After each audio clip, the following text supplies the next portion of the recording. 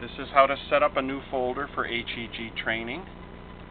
Folder selections, create new folder, type in a name, for example, HEG demonstration, use name for file ID, OK, OK again. Then when you choose the protocol to use, you'll look for HEG. We'll do HEG proportional feedback. Hit OK. Now the settings have been loaded. We now go Viewer Change Settings.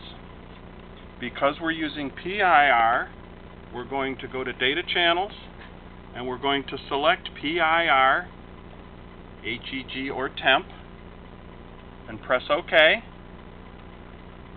We're going to hit Session Control and change from simulation to training. We're also going to change the number of sessions from 0 to 20. Hit OK. And because we're using PIR, we'll go into the Event Wizard. We go to event number 6, and we see it's set for a scale of 90 and a scale of 10 and an offset of 90. We're going to change that to a scale of 30 and an offset of 50 for the PIR headset. Hit OK. Use these settings. And now we're ready to run the training session.